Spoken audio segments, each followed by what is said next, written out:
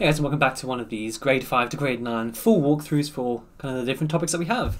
And in this topic we're going to specifically talk about equations of tangents. However, inside that we're actually going to also be talking about essentially perpendicular lines, which is exactly what a tangent is. Okay, in the sense that a tangent is, if you have a circle like this, it's a line that meets the circle at only one point, so it doesn't go through it. Okay.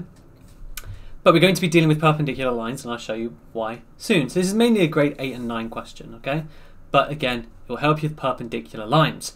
Once again, the questions are in the description, so you're more than welcome to have a go right now, or go through these, go through the video first, just so you can kind of get aware of the topic, and then do these questions at a later date, just to see if you've retained anything, just to get some extra practice.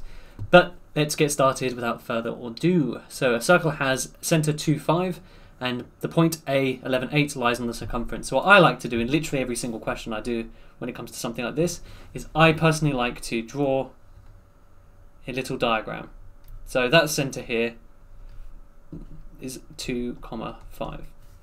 And we have the point A.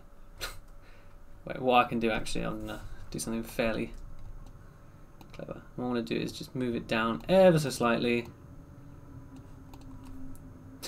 Imagine that's touching, it doesn't actually matter that much. And that point is 11, 8. So how do we find the equation of a tangent? Especially because we only have one coordinate, right? Well, we technically have two, but we only have one that's along the line, right? And if you remember, the equation of a straight line is just y is equal to mx plus c. We can't really work out c, and we can't really work out m just yet. However, if you remember your circle theorems, this is the radius of the circle. The radius will always be perpendicular to a tangent, which means if I work out the gradient of the radius, I can then inverse it in order to find the gradient of the tangent. So I'm going to call it MR. That just means gradient of the radius. And what you do is you do the change in y, so that's 8 minus 5, because the y coordinates are 8 and 5, over 11 minus 2. So what that gives me is it gives me 3 over 9, which of course is just equal to a third. Okay, cool. Which means the gradient of the tangent, you flip the fraction, so it becomes 3 over 1, and you change the sign. So if it was negative, it becomes positive. If it was positive, it becomes negative. So in other words, it's minus 3.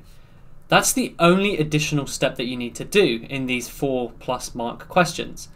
Now, again, we can work out what plus c is simply by subbing in the coordinates for A. We have to do A because it has to be a coordinate that lies on the line itself. And that's basically what you're going to do in every single one of these questions.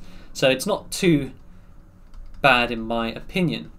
Of course, there are some curveballs they can throw at you, which I'm definitely going to go through shortly. But for the most part, that's all we've got to do. So we have 8 equals minus 33 plus c, which means c, if we add 33 to both sides, would be 41. So my actual equation now is y is equal to minus 3x plus 41. And that is it for my answer. Not too bad.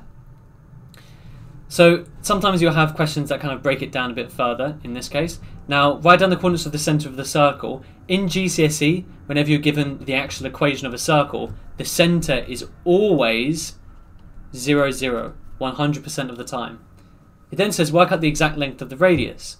So here's how the equation of a circle looks like, right?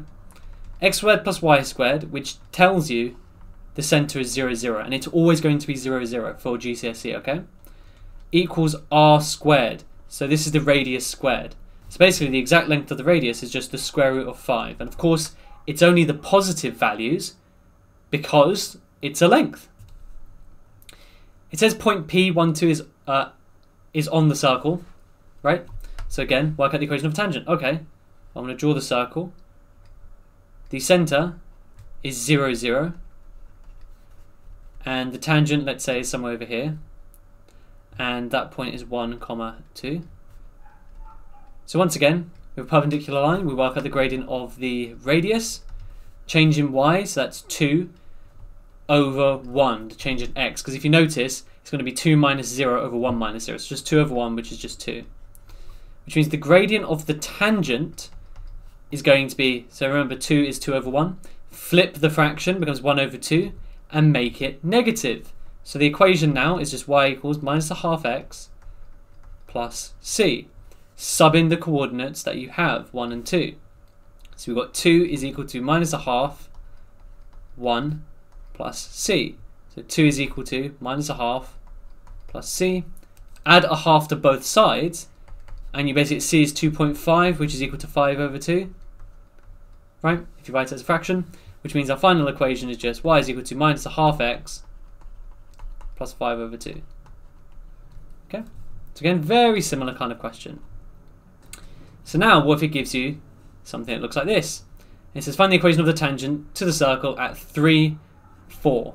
So looking here, once again we have basically a straight line going along here. Again, the actual kind of look of the diagram doesn't matter too much. And in this case, they haven't given me a coordinate, so to speak, right? Instead, I can read it off if I needed to. And again, we're going to work out the gradient of the radius, right? So the gradient of the radius, since the center is at 0, it goes from 0 to 4. So that's just 4 minus 0, which is 4, over 3 minus 0, 3. So the gradient of the tangent, flip the fraction, and you swap the sign around. So instead of plus, it becomes minus. So again, we have y is equal to minus 3/4 x plus c. The coordinates I have are 3, 4. So x is 3, y is 4. So we have 4 is equal to minus 3 over 4. 3 plus c. So that gives me 4 is equal to minus 9 over 4 plus c. So c is equal to 4 plus 9 over 4, which is going to be 25 over 4. If you're unsure how I got that, basically 4 as a fraction is 4 over 1 times the top and bottom by 4. We get 16 over 4. 16 over 4 plus 9 over 4 is 25 over 4. So my actual equation is minus 3/4 x plus 25 over 4.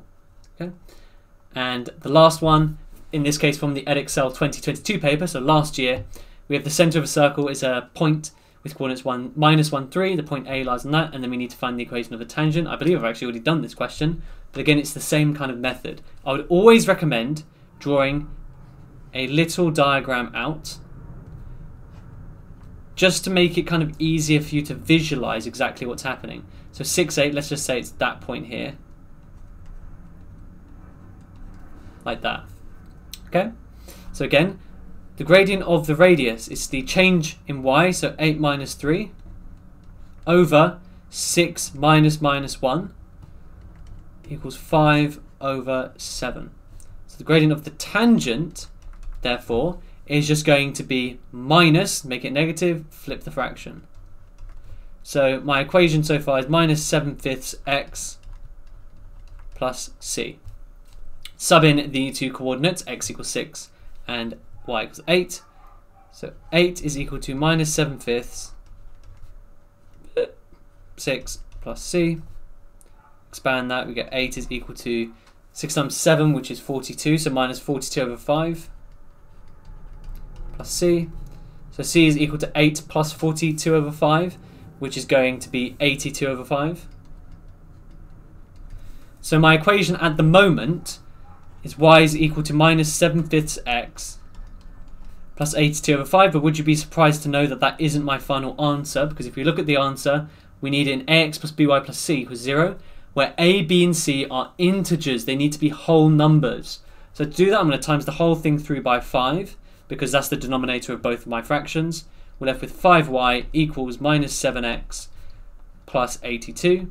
Move everything to the left-hand side and write it in ax plus by plus c. So move the 7x over, so we get 7x plus 5y minus 82 equals 0. And that's all you really have to do. In terms of the different styles of question, they're very similar each time, so make sure you read what form they want to give it to you. Hopefully you got those questions right, but again, if you didn't, give it a few days and then try again, and you should notice that you get more of them right. Okay? But don't do it right after the video, because then you're kind of using your memory as opposed to using the skills needed to answer this question. But anyways, I hope you have a great day, and I hope your revision is going well.